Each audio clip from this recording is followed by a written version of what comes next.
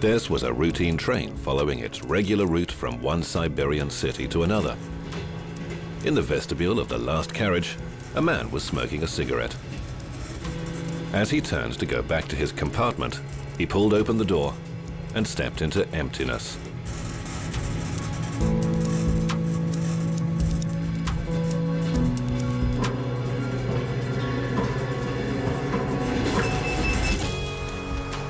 A moment later, he found himself lying on the track. There was a crackle of frost in the air. It was 40 below zero, and he was wearing just a t-shirt, sweatpants, and slippers. So began his struggle against extreme cold.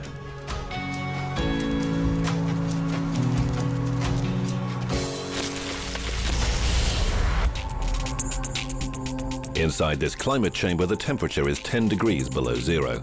The volunteer has been in there for about half an hour in this experiment. His condition is gradually deteriorating. He's on the verge of the early stages of hypothermia. His body temperature has fallen by about 1.5 degrees, and a shiver is approaching. Now the second stage follows. His pulse rate will plummet. He'll start shivering uncontrollably. He'll experience a very slow reaction. Blood will gradually be drawn back from his limbs to concentrate around his vital organs: brain, heart, lungs, and liver. Blood vessels in the extremities will contract, blocking the blood's access first to fingers, then to arms and legs. The final stage is irreversible hypothermia and death. I will now undress myself immediately, because there's a certain adaptation process. Now, I want all of you to go to some warm place as soon as you experience some sort of cold shiver. What could be more bracing than meeting a frosty Sunday morning by sitting in the snow, wearing practically nothing? For physiologist Rinat Minveleev, who practices yoga, it's a normal event. He demonstrates his own method of overcoming the cold. For the other workshop participants, it's something of a feat. Now, it doesn't mean that you immediately stop feeling the cold. You will feel the cold. Your thermoreceptors will be working. The only difference is that you will not feel the cold penetrating your body. With the heat you're emitting, some of you may even be sweating. Why are you out here naked? Well, that is our task. We're even feeling warm. Rinat tries to explain briefly to his students his method for overcoming the cold. He's borrowed some elements from the ancient practices of Tibetan monks. Others come from more modern discoveries in physiology. Rinat believes that with proper breathing and special exercises, a man can survive the extreme cold for up to 2.5 hours. Our body cells have a temperature limit, no more than 42 degrees. Therefore, temperature flow is insufficient to warm the whole body. When the body is in a cold environment, it requires a significant amount of heat.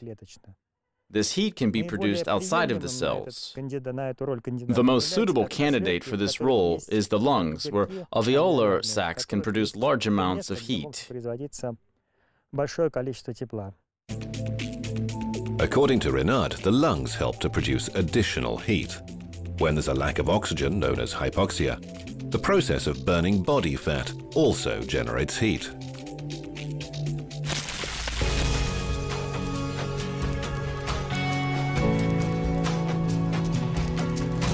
My first thought after the fall was to get up and run. I wasn't that hurt, I just pulled the muscles in my arm and leg. So I got up, stretched, and began to run. I decided to head in the direction of the departing train. I knew that the most important thing was not to freeze.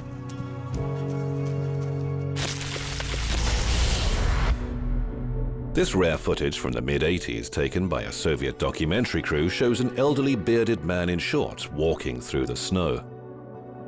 His name was Porfiry Ivanov, founder of a semi-religious doctrine.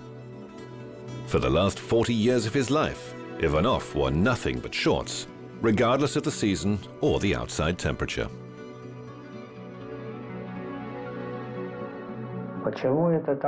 Why do I walk in shorts? I believe that anyone in the world can wear just shorts. Shorts are an ephemeral phenomenon. But the body, which needs to live and breathe the fresh air, is another thing. I don't want to say that no one can do it. I believe everybody can. They just don't want to because the body feels cold. And because it feels cold, people try to protect themselves in a physical way. Ivanov believed that the cause of all human disease was people's own delicate natures, because of the fact that they had removed themselves from nature, and that the only way to return to the right way of life was to reject the trappings of civilization, including clothes. Cold water is full of life. It is natural. It definitely helps the body generate heat inside. It's not the heat that you have inside clothes. It's heat that comes from the body. Ivanov's cult of the cold received massive exposure before the Soviet Union collapsed and soon after his death. Thousands across the country followed the master's example, walking out in the cold wearing just underwear and pouring cold water over themselves. Sergei Karnaukov is not a typical Ivanov follower. He's an entrepreneur, a former high-ranking official, and his wife is a successful fashion designer. They have 4 children. Sergei believes that he owes his personal well-being to the Ivanov Health Improvement Program. My lungs were almost completely blocked. My heart wasn't working properly. At the same time, there were other health problems too, including allergies and allergy to the cold. An allergy to the cold is the most terrible. When you get your feet wet, you get asthma, and by the time I was 15, I almost got to the point where I simply had no chance of a normal social life. According to Sergei, after he started pouring cold water over himself twice a day, all his illnesses disappeared. You should pour cold water over yourself in the morning and in the evening. When you wake up, you just take a bucket of cold water and pour it over yourself. You should stand on the ground in the winter, right on the snow, and ask for good health for yourself. You need to find the opportunity to be thankful that you're alive. Now, Sergei surprises his neighbors with his daily cold water treatments, which he takes in his backyard along with his whole family. Of course, I've gotten used to it. 23 years is a long time after all. Another thing is that you're going for it not expecting the cold, but the feelings I have now. If you look, you can see that the water evaporates and my body feels really warm now. If I feel comfortable, I can spend an hour here. If I don't feel good, well, I will ask to stop. I never felt completely frozen. I was never involved in extreme activities. Rinad, who was nicknamed Frostman long ago, volunteered to take part in this experiment. Under the supervision of doctors, he'd sit without clothes in a climate chamber at a temperature of around -10 degrees for around an hour. 36.8. All right, let's get ready. Yes, I'm ready.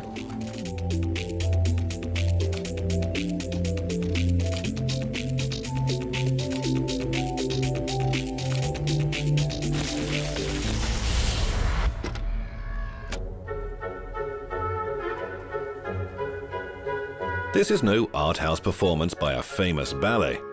It's how the men from a group of winter swimming enthusiasts chose to broaden the scope of their weekly ice-cold swim. With this little swans routine, they've become long-standing celebrities at various international winter swimming festivals.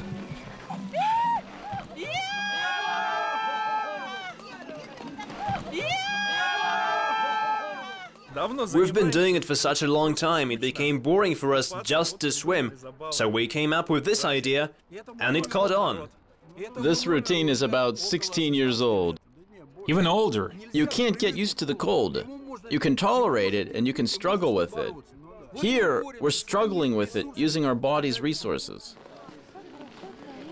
People who enjoy swimming in icy water are called walruses in Russia. Aficionados swim in sub-zero temperatures, maintaining that cold is a classic example of what doesn't kill you makes you stronger. See my head? I haven't been wearing a hat in winter for the past 20 years now. I've gradually been training my body to the cold and to endure the extreme conditions.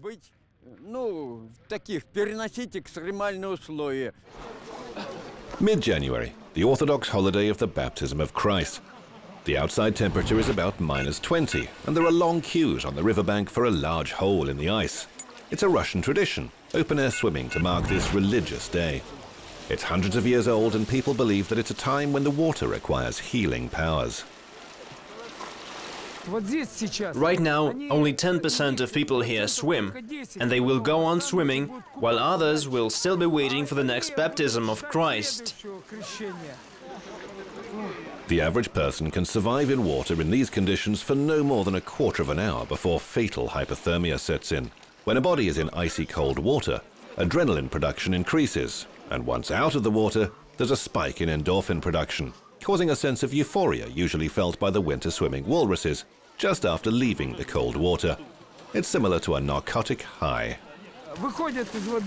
When people come out of the water, if you touch their backs... please come here for a minute. Come here. Touch his back. It's warm. Around the kidneys it's even hot.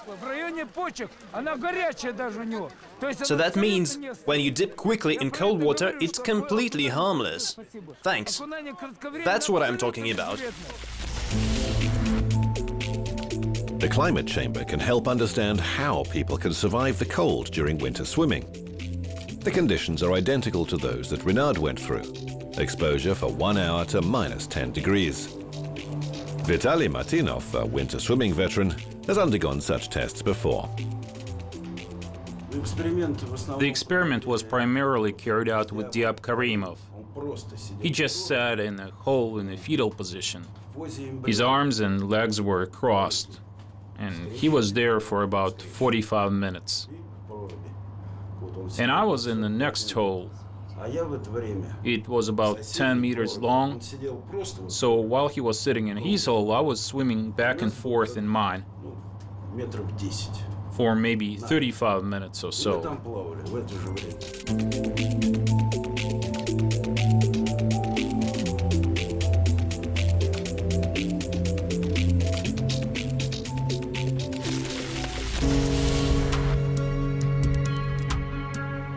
Valery Malkov, who fell out of the train, had only one chance for survival: to reach the nearest station, but he had to move quickly. Wearing nothing but slippers on his feet and without the protection of gloves, his hands immediately began to freeze. The temperature was more than 40 degrees below zero. The temperature outside was -45. It was pretty uncomfortable to run along the track. My slippers came off several times. I wasn't afraid of any animal or of death. I didn't even think about the cold. I had just one thought in my mind: run, run, run.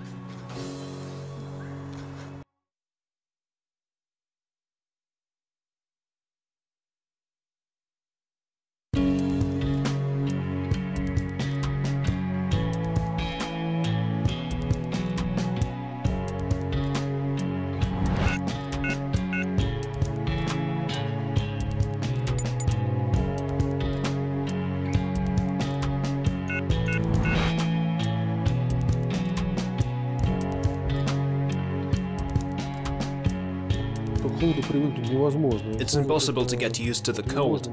Cold is elemental. Yes, you definitely can cold an element.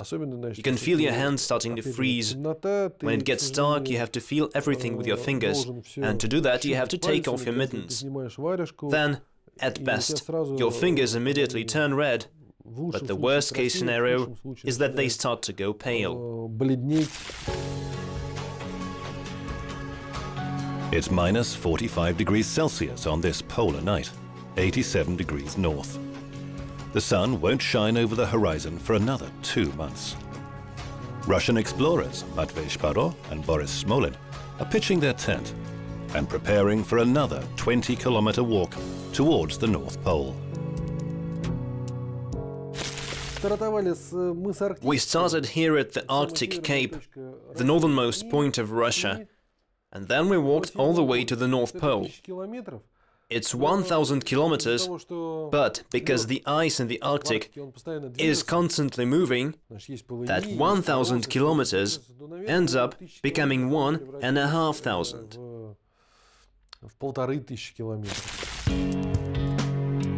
Sparro and Smolin had to face many challenges during their night walk to the North Pole.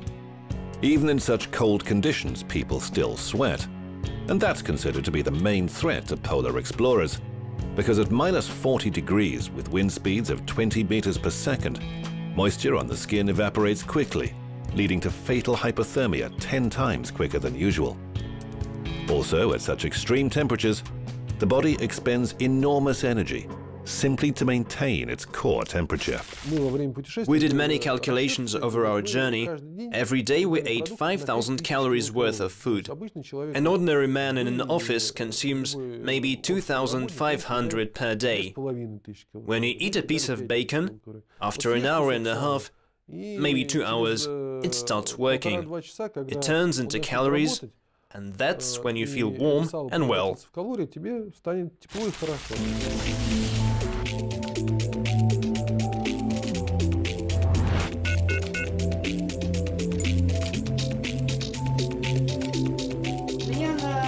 I'm worried that he started to shake uncontrollably. His body temperature is starting to fall. He says he feels okay. Let's get him out of there. The subject believes that he can carry on. The 30 minutes he's already spent in the climate chamber is nowhere near his limit. According to Vitaly Martynov, the fact that he started shivering is the body's normal response to cold, and he could spend at least another half hour in the chamber. But the doctors observing the test were adamant that he should not continue.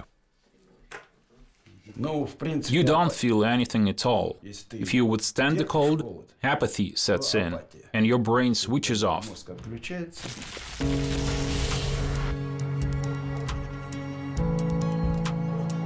I began to freeze almost immediately. After 10 minutes, my feet were really cold. I only had my slippers on. 15 minutes later, I began shivering badly. And after 20 minutes, I just wanted to lie down in the snow and do nothing.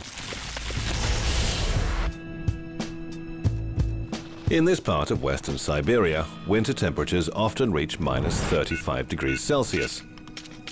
Soldiers from Russian Army special units deployed here are learning how to fight in the extreme cold. Reconnaissance troop snipers may have to keep almost completely still for hours in the cold. Special uniforms help them to fend off hypothermia. We use various devices, like a multi-layer uniform. The first layer is water-wicking material to prevent the body from sweating. It draws all the moisture from the surface, so the body remains dry. The second layer is fleece material, and the third is a warm jacket and warm pants.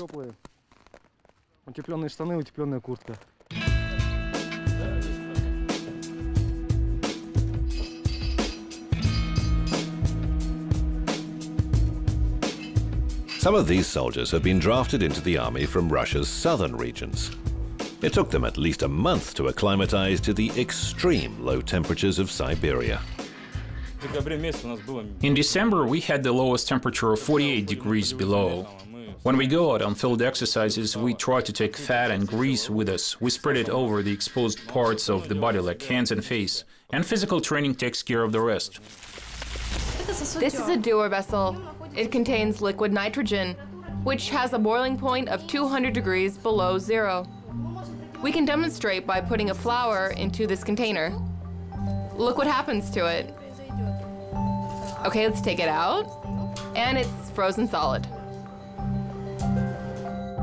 Cryotherapy, which has recently become popular in medicine and cosmetology, uses the short-term exposure of skin to very low temperatures.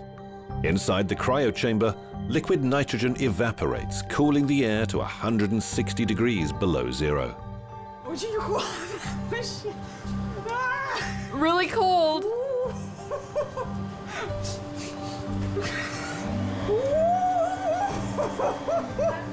feel okay? I am alright. So cold. Is a minute gone? When released from the cryosauna, the patient feels about the same level of euphoria as the amateur swimmer in icy water. And the physiological impact of temperature shock therapy is also about the same. During the procedure, the cryosauna creates what we call an air barrier. The heat has nowhere to go, but the skin temperature, yes, it is cooled down to below zero, 2 degrees below. But this doesn't result in the deep penetration of the cold into the muscles or internal organs. That's why the procedure is for a very limited time. It lasts no longer than 3 minutes. But during this time, there's a peak in various processes within the body. 55 minutes into the experiment, yogi and physiologist Renaud has to perform more of his breathing exercises to slow down the cooling of his body. But gradually the cold takes the upper hand. His body temperature continues to fall steadily and his blood pressure drops. An hour into the experiment, and Renaud is removed from the climate chamber. He did it. Of course, it was my first hour-long test, and it was rather extreme. In the end, I felt as though I was reaching the point when I even wanted to stop the experiment. For the first half hour, I felt quite comfortable sitting there. Then, obviously, I was approaching my limit, and somewhere around 45 minutes, I had to stand the cold in my own way. When Renaud started feeling the cold, he started to do some exercises with his abdominal muscles and also a particular breathing drill. So in doing that, heat production increased and he had a faster heart rate, which, by the way, went up significantly. Even a layperson can survive extreme cold with no clothes. But instead of using special techniques designed to enable survival, adrenaline and the sheer will to live are what help the body to save itself. Adrenaline, the desire to live and the ability to run the distance without panic. In other words, he knew what he was doing. He knew what he wanted and what he had to achieve. So he survived. He clearly understood that he had to run in exactly that direction.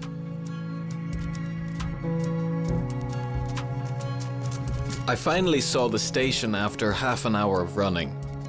Those last few hundred meters were the hardest for me.